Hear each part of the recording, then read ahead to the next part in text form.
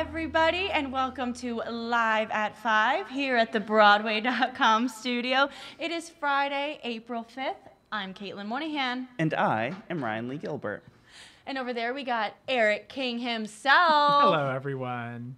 The King. The King. Eric King. Who do we have with King us Lear. today? Guys, you're in for such a treat today. We have Emily Bergl with us today. Woo! She's starring in The Ferryman on Broadway. She's My amazing. favorite She's one of the show. best. Yes, we love that show. Yeah. You're in for such a treat. Yeah, and before I kick you out to talk to her, we're going to do today's top 5.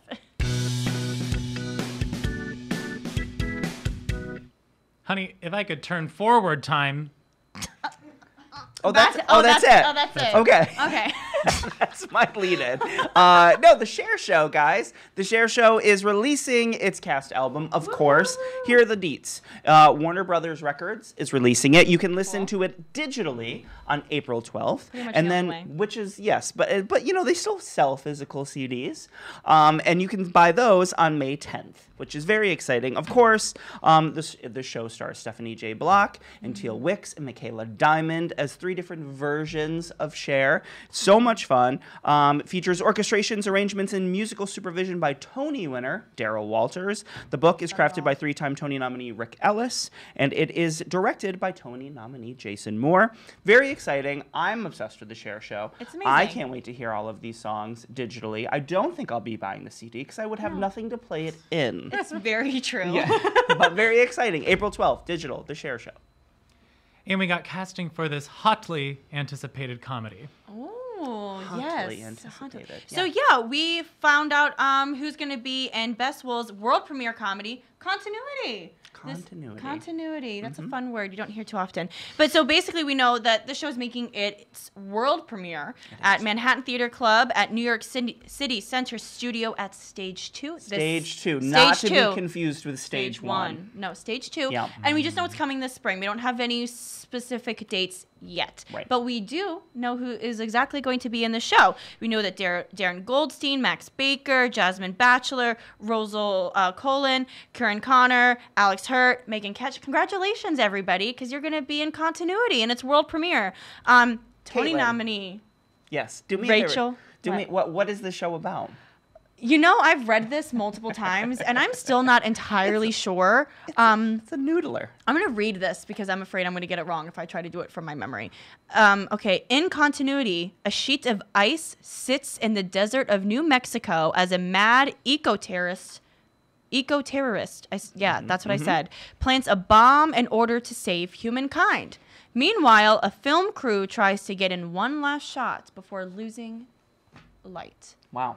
That is. You know, that it's a sounds comedy. intense. It's supposed to be a supposed comedy, but when I comedy, read yeah. that, I was like, Yeah. did we get that wrong or something? No. I'm very intrigued by it, and I'm even more intrigued because Rachel Chavkin is directing it. Of course, we know and love Absolutely. her from Obsessed with her. Hadestown, which is this season, And the Great Comet of Great Comet, 1812. Gone But Never Forgotten. No.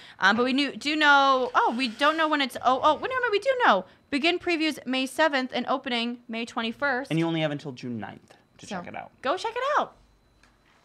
And a rotating cast of actors has been announced for this London role. Yes, London is hosting a revival of Sweet Charity. Anne-Marie Duff will be starring in the title role. And we found out who will be alternating. Its guest stars will be taking on the role of Daddy Brubeck in the show. And some interesting names associated here. Of course, Daddy Brubeck sings the Act 2 opener Rhythm of Life. And Shaq Taylor, Adrian Lester, Les Gâteaux Chocolat, Beverly Knight, and Clive Rowe will be guest starring in the role. And we don't quite know how it's going to work, if they're going to sort of like rotate it or alternate it, or if they're each going to come in for a little while. And additional special guests will be announced soon. So they're doing all sorts of fun things with the role. This production will open on April 17th. It begins previews on April 6th, and it is playing at The London's Dahmer Warehouse. Thank you very much. Nailed That's it. right. And these 2 Broadway faves has triumphed again at the Indie Series Awards. Yes, congratulations are in order for 2 stage favorites. I mean, Yeah. let's be real And here. favorites of ours. Yes, Yeah. Wesley Taylor and Alex Wise, they have been on Broadway a bunch. We love them, you know them. But they co-created this web series called Indoor Boys, and it just picked up 4 Indie Series Awards this week at the Colony Theater in Burbank, California. So it was this big fancy schmancy award show, and they took home 4 major awards. It's such a good web series. And they incredible. Have so many Broadway people. So many. Some of our faves are, everybody who's anybody who's in it. It's a lot of they're in it. But basically, they picked up. So Wesley and Alex won for best writing. Incredible. Krista Rodriguez. Spoiler alert, she's in it. She won for guest actress in a comedy. Michael Kostroff, he won for best actor in a comedy. And the series also took home the top prize of best comedy series of the year. This is major. Congratulations. Indoor Boys. You can watch all 16 episodes, season 1 and season 2, on Vimeo right now. And Jared Spector has conned 2 very special guests into appearing on his show. I like that one. That's right. Well done. Yes, so Jared Spector has a concert coming up called Con Artist, parentheses con and parentheses artist is how they're displaying it. This is happening April 15th at 8 p.m. And Andrew Reynolds and Kelly Barrett, Jared's wife, of course, they are going to be appearing in this concert. Kelly Barrett also we're really excited because she's going to be playing Liza Minnelli in FX's upcoming Fosse Verdon. You know who Andrew Reynolds is. He's currently starring in Showtime's Black Monday. But, Book of Mormon, Falsettos, of course. Con Artist is described this way. Will feature Spector singing a select group of songs from some of America's most iconic entertainers, all while illuminating his journey from a 6-year-old Star Search contestant. I forgot about that. Who channeled Bobby Darin to a theatrical career built on transforming into legendary rock stars. And that is absolutely what he does. You can currently see him in the Cher Show on Broadway, of course. There are a couple of other fun things. On the site right now. What literally just went live was a really fun photo feature on Stephanie Styles and Corbin Bleu of Kiss Me Kate. Amazing. Paul did a great Q&A with them. The photos by Matthew Murphy are gorge. Go check that out. Absolutely. And see Kiss Me Kate at Studio 54. Yes. We also have a bunch of photos from King Lear opening night. That was your night last night. Let me tell you, I feel like a whole new woman after talking to Glenda Jackson last night. Absolutely. It was a highlight of my life. And we'll have a video of that hopefully going up. That'll be up by the end of today. And then we have photos. Go check it out. But lots of cool stuff. Don't do that. Don't leave right now. Watch our interview first, and then you can go. Yeah. Ryan, it's always a pleasure. I hope you have a wonderful weekend. Thank you so much. You too, you guys. Let's hear about Emily Bergl. Yes. I'd love to tell you more. Okay. Emily Bergl is currently appearing as Mary Kearney in The Ferryman on Broadway. Her previous Broadway credits include Wilderness, Cat on a Hot Tin Roof, A Touch of the Poet, The Rivals, and The Lion in the Winter. Her many screen credits include Gilmore Girls, Desperate Housewives, Shameless, American Crime, The Nick, Southland, Taken, and so much more. Follow her on social media at Emily Bergl and leave all your questions in the comments below. Please welcome Emily and Caitlin. Hi. Oh my gosh. Gilmore Girls fan. Obvi. Stan. Yes. There's a whole lot of Gilmore Girls stans in this office, but I'm a huge Ferryman stan. Emily Bergl, guys, she's here. How are you doing? Well, I mean, I'm in a hit Broadway show that people really love. I keep saying it's the absolute perfect job. Now, if it was the absolute perfect job, it would be 80 minutes instead of over 3 hours. Not that I don't want to do the whole... I'm just saying, like, I don't want to be hyperbolic here, but it's pretty much the perfect job. Pretty much just try to shave off. Maybe not have, like, the third act, but it's all very important. It needs it. It does need it. I mean, I'm sure it doesn't feel this way as doing it on stage, but as an audience member, I felt like it went by in 20 minutes total. I'm sure it feels a little bit differently when you're doing it on stage. Well, actually, everybody does say that. I've had some friends come who... let's say are not exactly theater folk. Okay. And I don't tell them how long it is, and they tell me that when they sit down and hear how long it is, they're horrified. And 100% of them say afterward that the time just flew by. It like freezes when you're at the really theater. Amazing. It's amazing. And because there's 3 acts, you get a full intermission, you get a 3-minute pause. There's a pause. There's a little pause. You don't really have time to do anything except for maybe stretch your legs a little bit. Refresh just refresh. Do a little pick me up. But how long has the new cast been? How long have you guys been doing it now? We started rehearsing second week of January, and then we had a month rehearsal, which is really rare. We had a whole company put in. As you know, after Broadway shows run a while, they start replacing some parts and not others. But apart from a few roles, we did a whole new company and a whole proper rehearsal process. It wasn't just like stand here, like go over there, throw us up, which I think was really valuable because I think we had the same in-depth exploration of this play that some of the other companies have had. Amazing. And you guys all joined in together, like what we said. What did you see it beforehand? What was your first experience with the Ferryman? My first experience with the Ferryman was that I started hearing the buzz. Nonstop buzz. Nonstop buzz that it was the most innovative, interesting new play on Broadway. Yes. And a friend of mine got tickets. And I love it when that happens because I try to actually learn as little as possible about a show if I can. I like to see something with a completely fresh perspective. So I had no idea what was in store. What you're about to see. I was destroyed. Obviously. At the end, I was absolutely destroyed, but in kind of a cathartic, ultimately pleasurable way, I would say. And just all the spectacle of it, I felt like I had almost gone back in time because Broadway is so sleek now, especially plays, one set, 70, 80 minutes, just a few characters. It used to be that people came to Broadway shows to see animals and babies and violence, and we have all that. Yeah, you got them all. You got babies and violence together. And violence. So we're not going to give away any spoilers because you need to just experience it to believe it. But yeah, the last like 10 minutes of the show, how did you feel like emotionally the first time you saw it?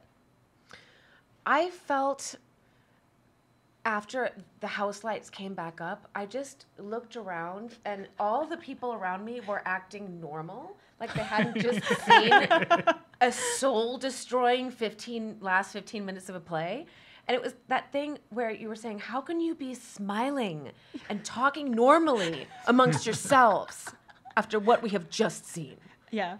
And I will say, even just last night, I was myself. I heard one of the children in the show scream in a way that I have never heard before, and it destroyed me. Wow. I find that especially the last moments of the play to be just as powerful, if not more, after doing it, I don't know how many times now, 50 something. Yeah.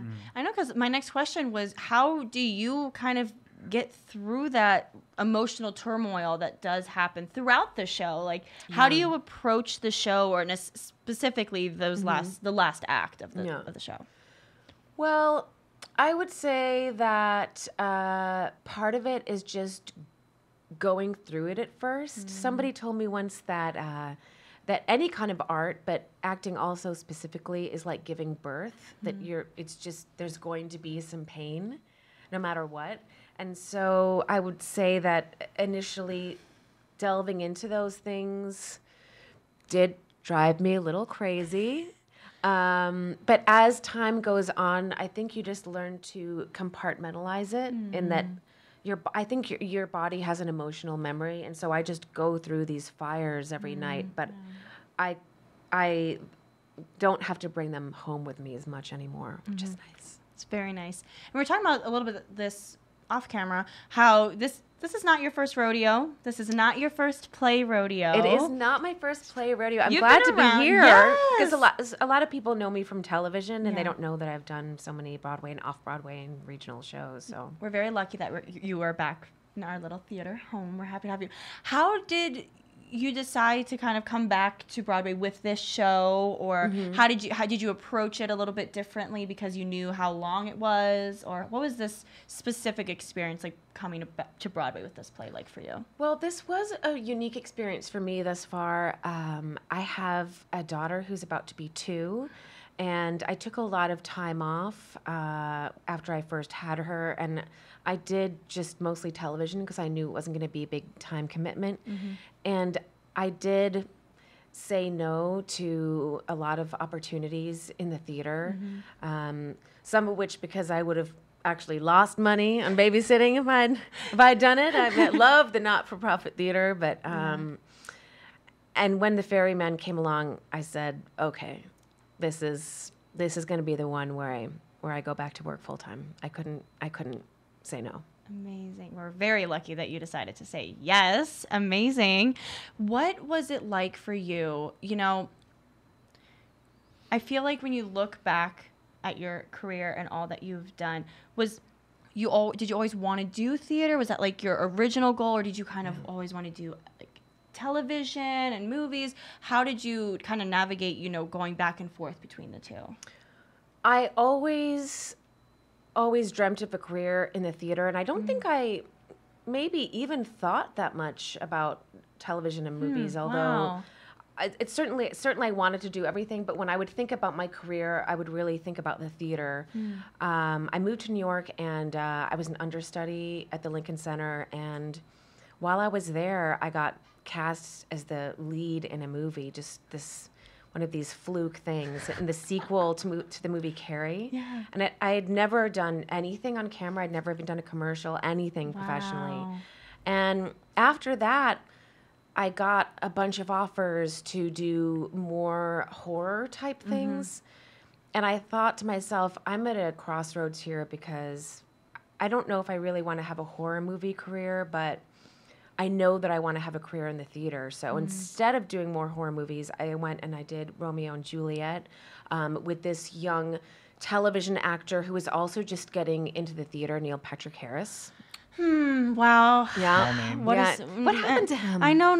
That's kind of strange. Yeah. I've never heard that name before. Yeah, I know. Didn't really work out for him. No, it didn't. And then I went and did The Lion in Winter on Broadway. So I think my television and film career are maybe a little bit more random, but I think that my theater career is something I've always carved out time and made time for. I've said at play every 1 or max 2 years just keeps me feeling fulfilled. And honestly, I think it makes me a better actor. I'm just gonna go ahead and be a snob. I just think You're allowed to be. I think it does make you a better actor, because you have to be a team player and you have to do everything in the moment. Yeah. And we are truly an ensemble at the Ferryman. True.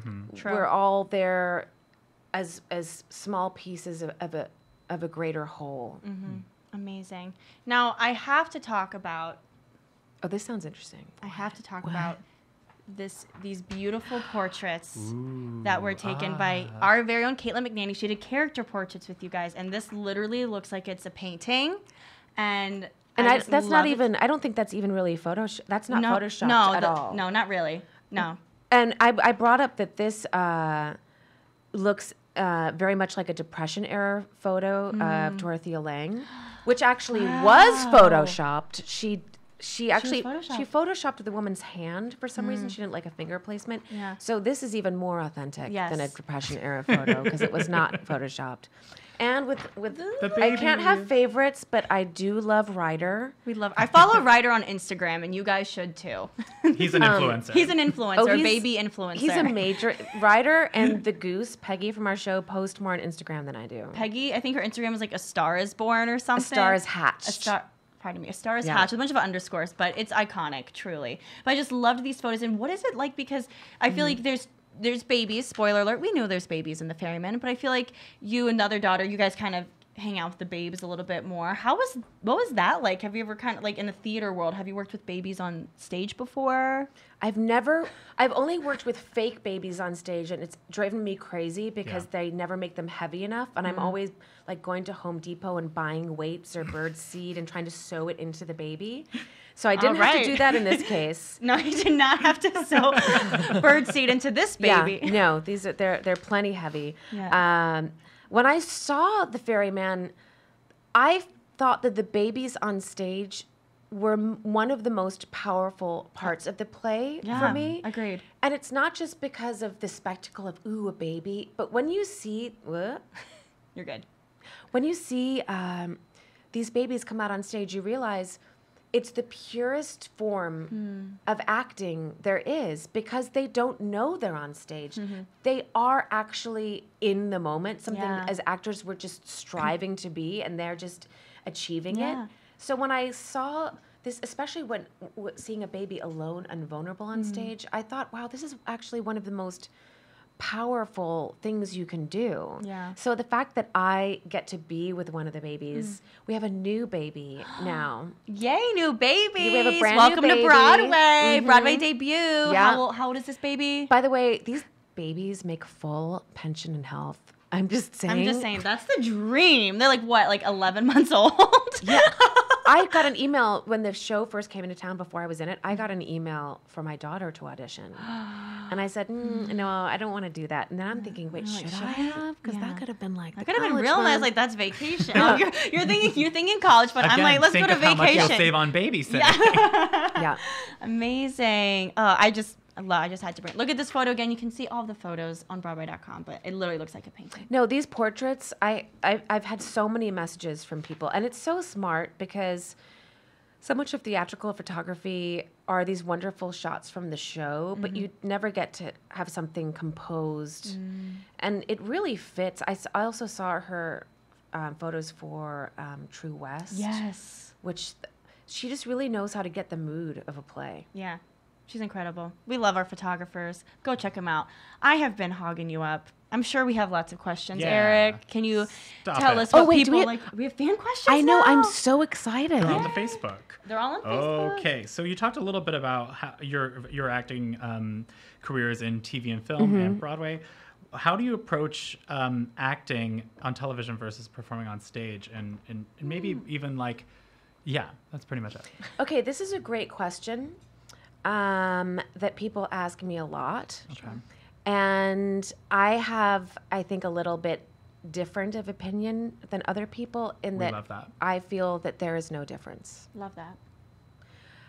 Maybe there's a difference in scale in that I'm going to speak a little bit differently in the Jacobs than I would at, say, the Pels or a smaller theater.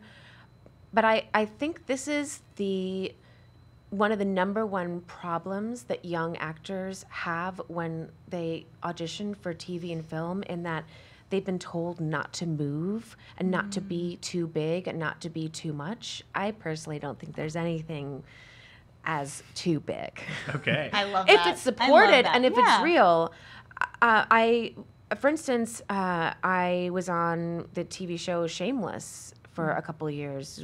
I've done things in that show that I could have filled a stadium. They're so epic. And I feel that young actors are given a disservice when they're told, well, don't move and don't do this. You might have to focus your performance in a little bit, but I feel like I see a lot of young actors and students kind of frozen in time. And I think good acting is good acting, no matter what. Love that. That is some good advice. That's good advice. Write it down. I love something that goes Yes. against like The grain. yeah. Love it. Okay, so Alexander would Alec would like to know, did you meet any of the original British cast who left in February, and what was like that baton passing like? I worked with Dervla Malloy from the British Company. Right. We did A Touch of the Poet together on Broadway. She played my fun. mom. Oh. So I admit that I was disappointed at first that I wouldn't get to do it with her because she's such a phenomenal actress. I'm a little bit of a nerdy baker. So in terms of passing the baton, I baked these little gingerbread cakes in the shapes of houses and left them for the previous actresses who inhabited my dressing room. And then they left us some whiskey, which we are real happy about. Very We appropriate. just ran out, actually. Oh, wow. Well, you guys made that last. We I made love that. just That's little so nips. sweet. Yeah. That's so cute. Do we have time for one more, Eric? Yeah, sure thing. So Carrie, Kari Long, Yeah. All right. says, "Hi Emily, best teacher ever. Are you a teacher? What do you teach?" I am a teacher, and Carrie is one of my students. She just did a wonderful scene from Savage in Limbo last week. Love it. Good job, Carrie. Yeah, good job. I have some really phenomenal students. I started teaching kind of randomly when I was pregnant, Love that. and it turned out that I really liked it. That's amazing. You're just a woman of all trades. You can do it all. What can't she do? That's nothing. She can do everything. I can't dance. Oh, you wait, can't. no, wait. Unless you're wanting to cast me for something that has dancing in it, in which case I can She's totally the best dance. dancer I've ever seen. I've seen her dance personally many times. I tap from the waist up. Put that in your special skills on your resume. Tapping from the waist up. Thank you so much for coming. I had a great time talking with you. If you haven't seen The Ferryman yet, what are you doing? Go see it. And if you have seen it, see it again because it's a brand new cast. They're playing at the Jacobs Theater through July 7th. As of now, I'm just saying that. Please go see it. Thank you so much, Emily. Thank you. Could you take us out, Eric? Sure thing. Okay, thank you guys so much for tuning in today. We are live at 5 every single day on Facebook. And if you like a podcast, we've got a podcast. So go and slam that subscribe button wherever you get them. Tune in tomorrow, tune in on Monday when we talk to Sarah Stiles of Tootsie.